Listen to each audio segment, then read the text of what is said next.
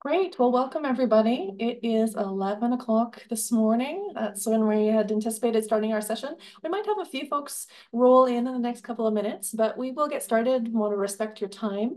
We're here today, of course, to talk about the amalgamation negotiations between Clearwater County and the village of Caroline. And just wanted to start off with giving you a bit of an overview of how we're going to host the session today and provide some guidelines for everybody's participation so that we can have a very productive conversation, and then we'll get into content. So to get us started off, do some introductions. Myself, I'm Stephanie Gagnon with Skyline Partners. We're part of the team with Tetra Tech that is doing the support to administration on running the engagement and helping with reporting for the amalgamation process. Rick, if you could introduce yourself. Good morning, everyone. I'm Rick Emmons. I'm the CAO for Clearwater County. And Rick will be providing a good portion of the content today. Martina, if you could introduce yourself. Sorry, took me a second to find the mic there. Martina McFarlane. I'm a consultant along with Steph and Lauren here today, just helping with slides and with everything running smoothly today. Thank you. And Lauren? Good day, everyone. I will be taking note of the questions that you'll be putting in the chat and just making sure that the appropriate person answers what you need to know. Excellent, thank you. And Georgita? I'm Clearwater County's Communications Coordinator.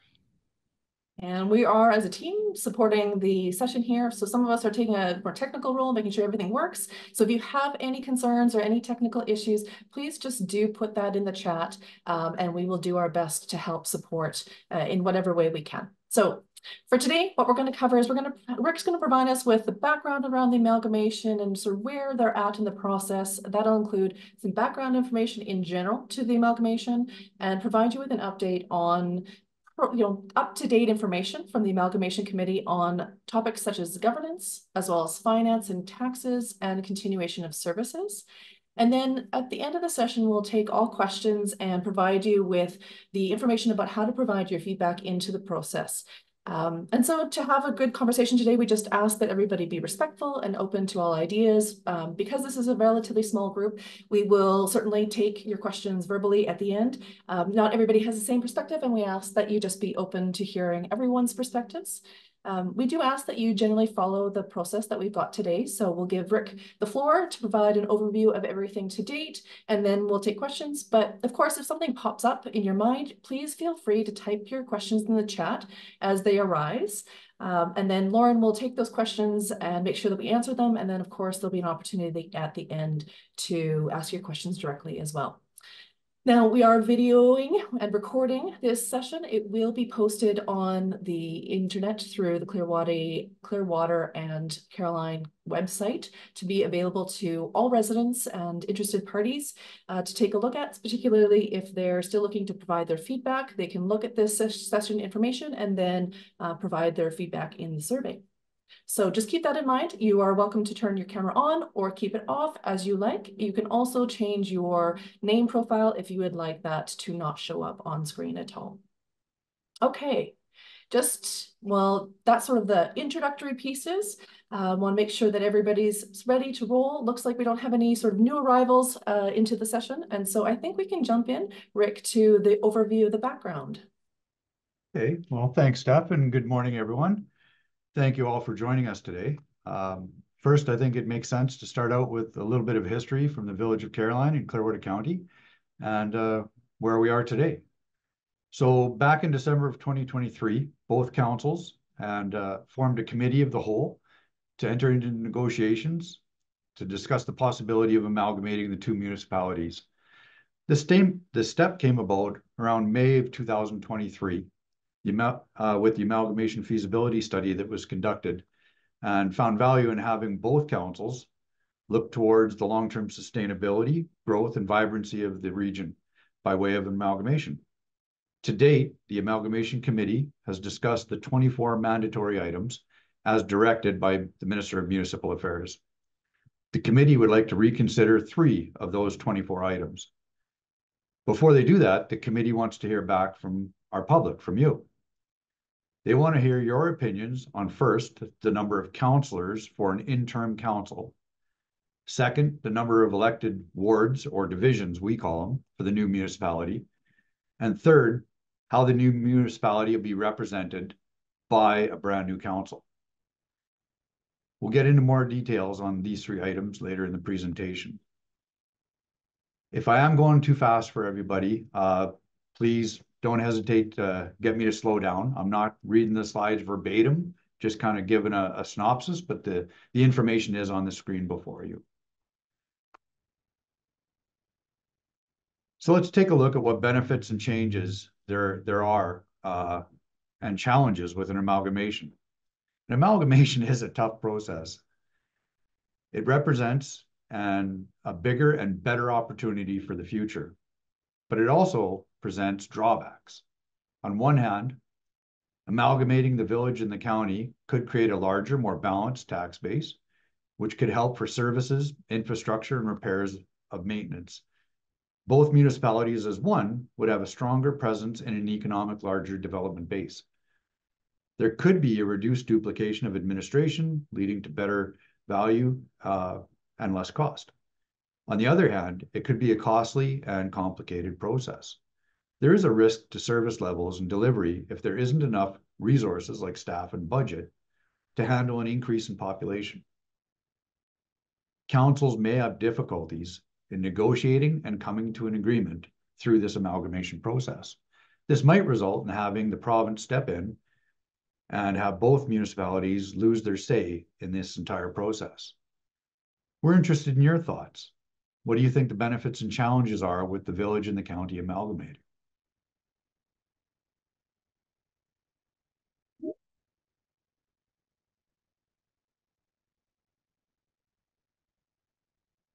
In these slides, I just want to recap the outcomes of the committee's discussions on the 24 mandatory items. One of the items is to decide the boundaries for the new municipality. As you can see on the slide, Caroline is located well within the boundaries of the current Clearwater County, the county. This makes things pretty simple. Caroline's boundaries would remain the same, as well as the county's. After amalgamating with the county, the only difference is that Caroline would become known as a hamlet rather than today a village.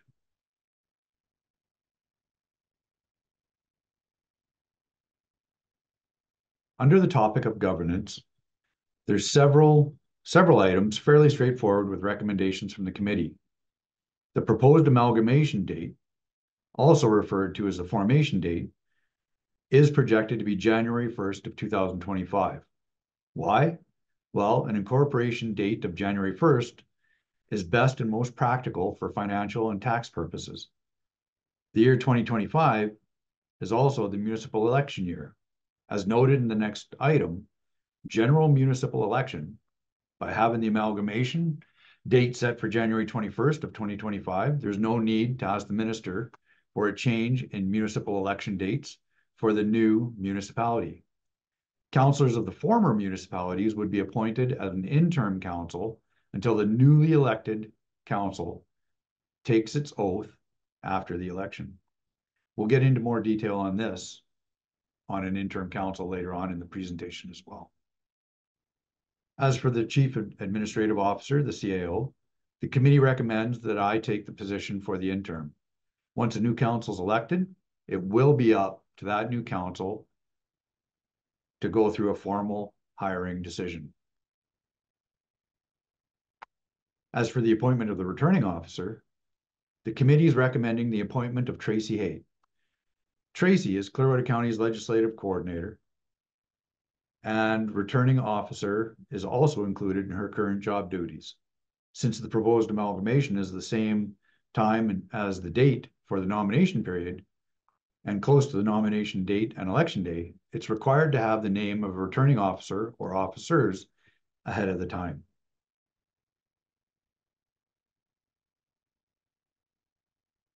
So, under governance is municipal status. Again, the committee's recommendation is easy to understand. The province's criteria for defining municipal status. In this case, the new municipality is a rural area that includes farmlands, hamlets, rural residential subdivisions. By that definition, the status of a new municipality is municipal district or county. The committee is also recommending that the new municipality has the same name, Clearwater County. By choosing this name, it's expected to save at least $100,000 in rebranding costs for the new municipality. So logos on the door, letterhead, all of that. Caroline still remains its name as Caroline. It just goes from a village to a hamlet. The last governance topic is compensation. Sometimes when municipalities amalgamate, one of the municipalities or all of the municipalities, amalgamating municipalities, may have to compensate other municipalities for any funds owed as a result of the amalgamation. This is not the issue with the village and county proposed amalgamation.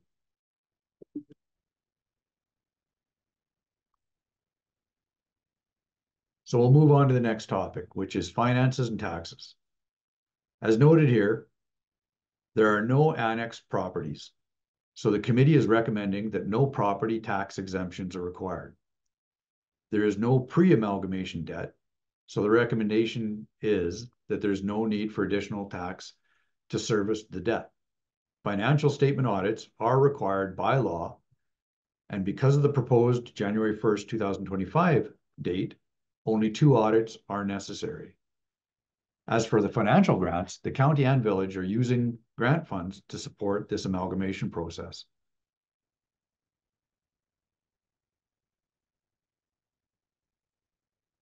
Also related to the finance and taxes are items regarding interim tax treatment, assessment matters and municipal debt, assets, and liabilities.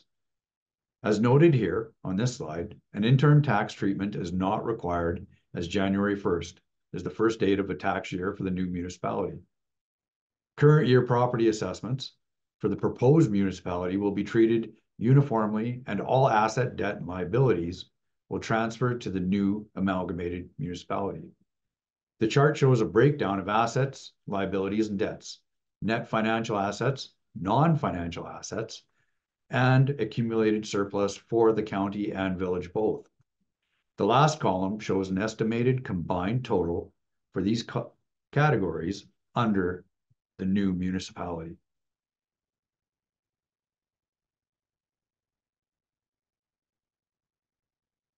Last but not least is a continuation of services. This one we've heard quite a bit about from our general public. Services are always a concern. This topic covers items related to the program services, service delivery provided by the current municipalities. The common theme here is that there's no significant changes in the transition period from date of amalgamation.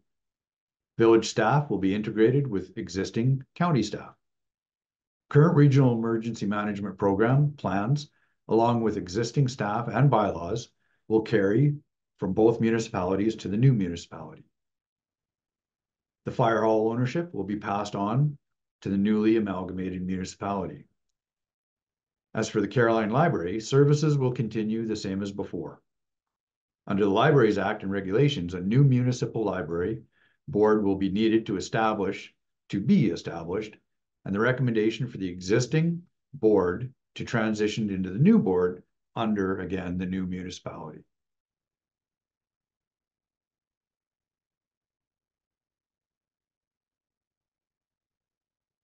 So the operational services listed on this slide, the same theme as status quo. The committee's recommendations are to ensure uninterrupted service delivery. The new council's review of services for the new municipality. It will be up to future councils after amalgamation to set budgets that provide funding for the priority initiatives and actions decided upon council in each of their terms, as well as the ongoing operations of the municipality. The new municipality will play an essential role in helping residents and businesses enjoy and contribute to a vibrant, livable, and sustainable region. This means providing the right level of service at the right cost for a diverse and growing region.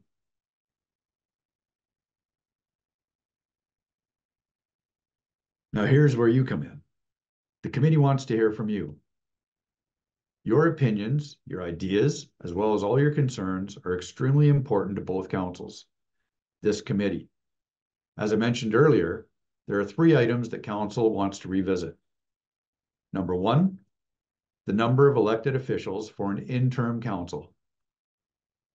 I'm trusting Steph will really get into what an interim council is for those who don't know later in. Number 2, the number of electoral wards or divisions. Ward and divisions are the same thing, just different terminology. 3, how the new municipality will be represented.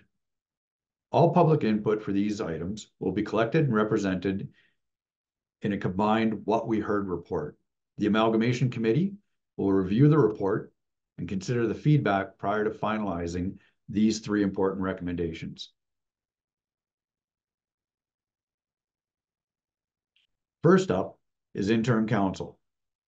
If amalgamation goes forward, there will be an interim council from the date of the new municipality, again, January 1st, 2025, until the provincial general election, which is scheduled for October 20th of 2005.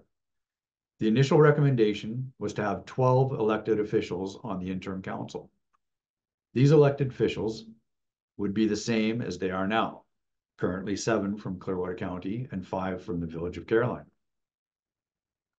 What do you think of having the existing elected officials from both municipalities on the interim council? Do you have another idea for the interim council?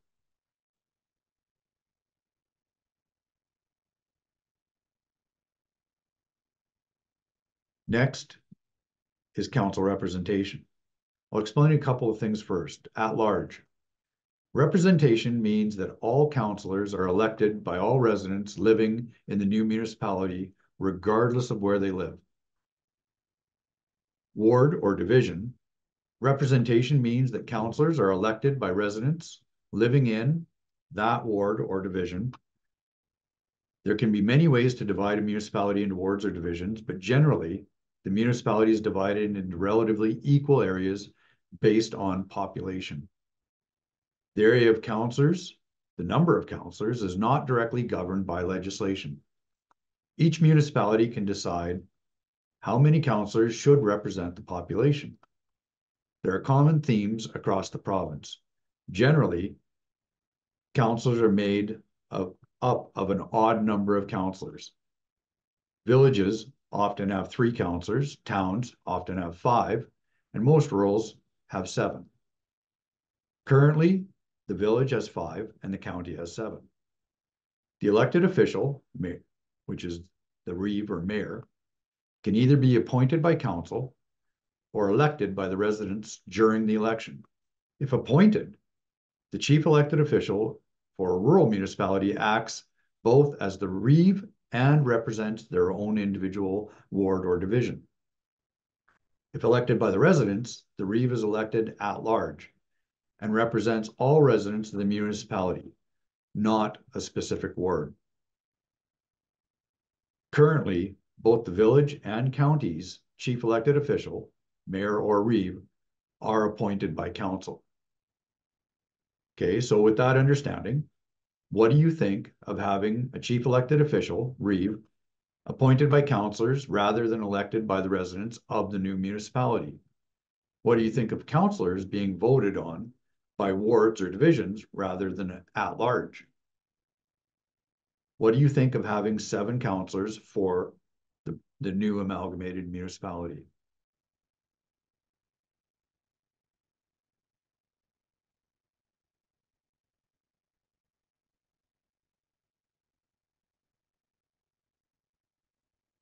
Last is electoral divisions. The committee is thinking of having the new amalgamated municipality divided into 7 divisions or wards and having Caroline residents vote in either divisions 4 or 6, depending on which side of the highway you live on.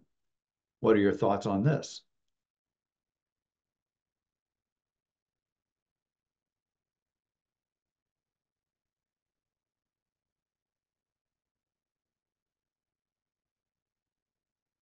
So we're looking forward to that feedback. We're looking forward to people chiming in. So to wrap up on this presentation, we'll run through the next steps. The committee is scheduled to meet next week, which is Thursday, April 25th. They're going to discuss the remaining operational items. Those items are water treatment and distribution, sewer collection and treatment, utility rates, the 5-year capital plan, remediation plans, utility services, public works operations, recreation facilities, sports facilities, cultural and shared facilities, transportation, landfills, ministerial order for existing seniors lodge. As part of next steps, all of the public's feedback and input from the 3 public engagement sessions that were held this week will be compiled into a What We Heard report. This report will be presented to the committee on May 24th. At that time, the committee will revisit the 3 items that were discussed, plus any remaining operational items. After this, a draft negotiations report will be written. This report will also include a What We Heard report. The draft negotiations will be presented to the committee and followed by the public. The report will then be presented to each council, where they will review it and amend it as deemed fit. Council will then make a decision to approve the report or not. The final report will then go to the Minister of Municipal Affairs for a decision. I'll turn it back over to our host to wrap it up. And again, thank you everyone for joining us today. Great, thanks, Rick. Really appreciate it. So obviously there are a number of questions that have been posed through the engagement, both in this session, but also the 2 in-person sessions. And so if we could just bring up the slide that shows people how to provide your input if you'd like to provide it in online. So maybe just go forward. There we go. So there's an online survey that asks all questions. So as Rick said, there are 3 major topics that the committee is specifically looking for feedback on. But in addition to that, on the online survey, there is a question around just understanding people's perspectives around what are the opportunities of amalgamation, but also what are the challenges of amalgamation, so that the committee can take those into consideration.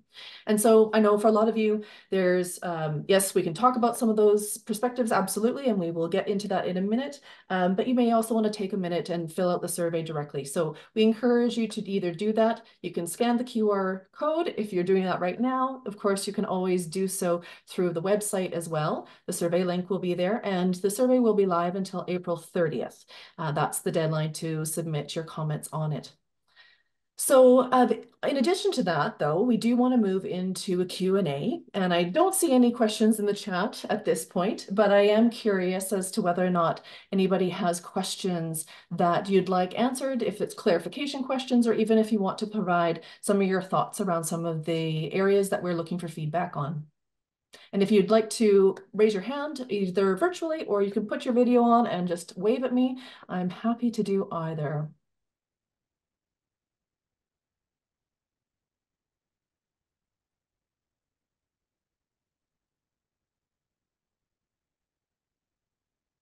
Anybody got any questions? It's looking like there might not be any questions so far, but I'll give you a couple minutes. Sometimes it takes a minute to think through what you want to ask specifically.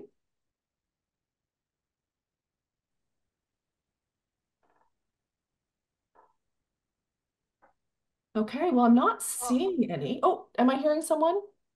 Marianne Cole. Ah, Marianne, please go ahead.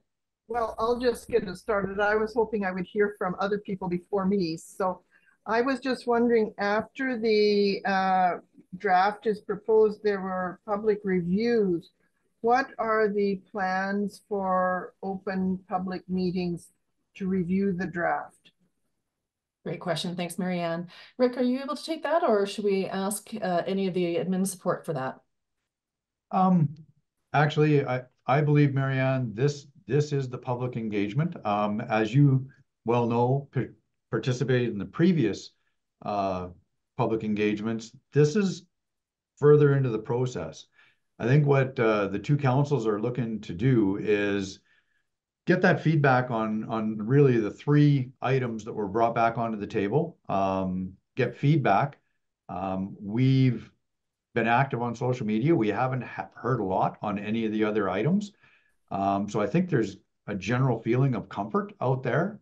If we can get some feedback on these 3 so that we can provide that good advice from our public into the committee and draft it up and proceed with the process is my feeling, Marianne.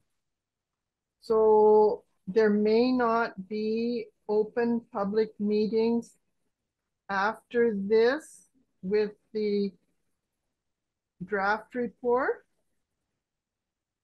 Is that what you're saying, Rick?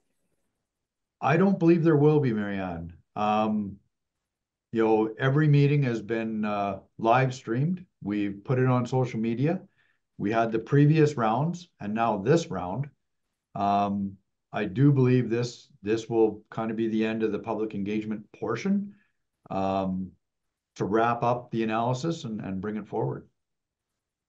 Maybe Rick, I'll That's just mention, maybe I'll just also mention in reviewing some of the committee meetings, there was discussion at the committee level about potentially bringing that draft strategy back to the public in some mechanism, but the committee has not made a decision on that. So I just want to make sure that that information is out there, and make sure that, you know, all information is there, but there has, my understanding is no decision on that at this point. okay. I just have a real serious concern about the overemphasis of public engagement and presentation of information on social media, and the format that these last two meetings this week have held. And I think it came forward in every one of those meetings that people were not happy with the format. They wanted to have an open sit-down meeting where information, like what you just finished doing, Rick, it was excellent. You know, people needed to hear and see that in person and hear it rather than sort of trying to read it on some piece of paper. And then they, you know, we could have also have heard the comments and concerns openly from the general public. And the general public would have all heard the same questions, the same answers. And that hasn't happened. And so for there not to be, you know, an open sit-down presentation of information meeting to the general public with the draft report, it's a real serious concern. Well, thank you, Marianne. I appreciate that feedback, and we will certainly take that into the What We Heard report and make sure that the information gets passed along. Are there any other questions from yourself, Marianne, or from others, or concerns or comments?